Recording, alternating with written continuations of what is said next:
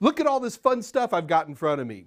This is pretty much anything most people are, well, I better say 99.99% of folks are going to have on a standard desktop computer. Now, in this episode, which I call Primary PC Components, really all we're trying to do here is a quick little overview to make sure we know the names of all this stuff.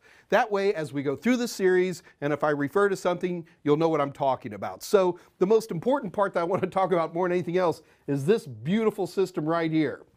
What you're looking at here is what we call the system unit. Now, the system unit is really the computer. Inside of here are the CPU, the brain of the system, RAM, hard drives, all the stuff we need to actually make the computer go. But the problem with the computer is it has to deal with these really, really terrible things called human beings. So as human beings, we have to have other equipment that allow us to interface with the computer. Now, the one thing you're not going to see in this episode is all of the cables. In order to connect all this stuff together, I need cables, although some stuff's wireless. So I'm kind of keeping that out of the picture for right now. Trust me, we got plenty of episodes in this series that'll cover all the different types of cabling. So let's start off right here. So we got the system unit. A lot of people will call this the CPU. That's inaccurate. This box itself is the system unit. Now I hope everybody recognizes this little beastie right here. This is my monitor. The monitor allows us to see what the computer's doing and is the primary what we call an output interface. Next is going to be a keyboard and mouse. These actually are wireless. So the keyboard and the mouse allow us to provide input to the computer. Marching down here a little bit. Let me have a sip of coffee. Then we're going to have a printer. So printers provide paper output for whatever we might be needing to do if we need paper.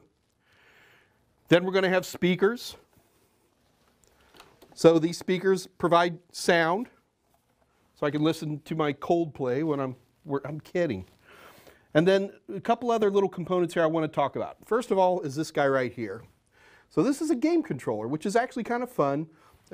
For some of the games that I like to play, I plug this in. This is a USB connector. Plug it into the back of my system unit, and I can use this as a way to control games. This is a web camera. So if you're talking to me online and we want to actually look at each other while we're doing a Skype session, I'll use a camera like this so you can look at me.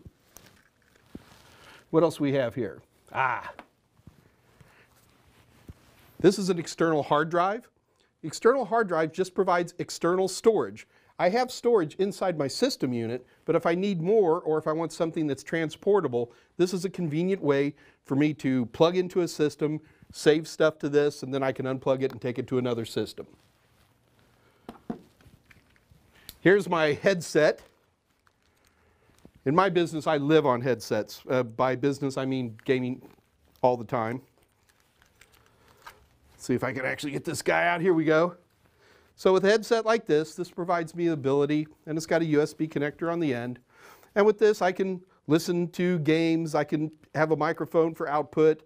If I'm doing web conferencing, this is the one. If you've ever watched a Mike Myers web conference, you've seen literally this headset on my head. And what else do we have? Yes. Last and certainly not least is my big microphone. Now this is a bit of an overkill when it comes to microphones, but it makes for a really, really good sound. The microphone on my headset functionally is the exact same thing, but microphones allow me to talk outside my computer for communication.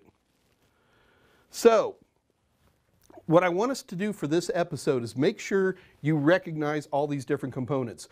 We have entire episodes dedicated to system units and monitors and printers and speakers and microphones. But for right now, make sure you're comfortable with the nomenclature because I'll be using it over and over again throughout the rest of this series.